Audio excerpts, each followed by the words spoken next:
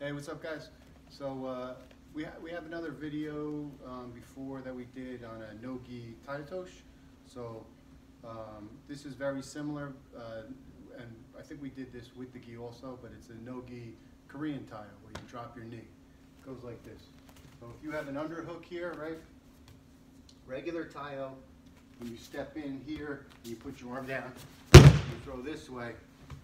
Works real well, but sometimes you feel like you can't stretch your leg out far enough because you're not low enough with your left leg. You have to bend this leg pretty low to get out over here. So another thing you can do that's nice and quick and you're already low is dropping the knee, just like we dropped the knee with Ogosh and Ippon Seonagi. So I'm coming out here, I'm not blocking his legs, I'm stepping off to the side, but I'm getting down on one knee here. One knee, now I'm going to slide across and throw them over this way. Just get you a little bit lower, and it's fast, right? So a little faster speed we got here. I'm just going to try to throw this way. That's no-gi Korean Tai O.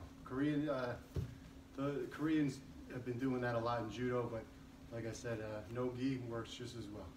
So hopefully you like that, and like, subscribe, and comment.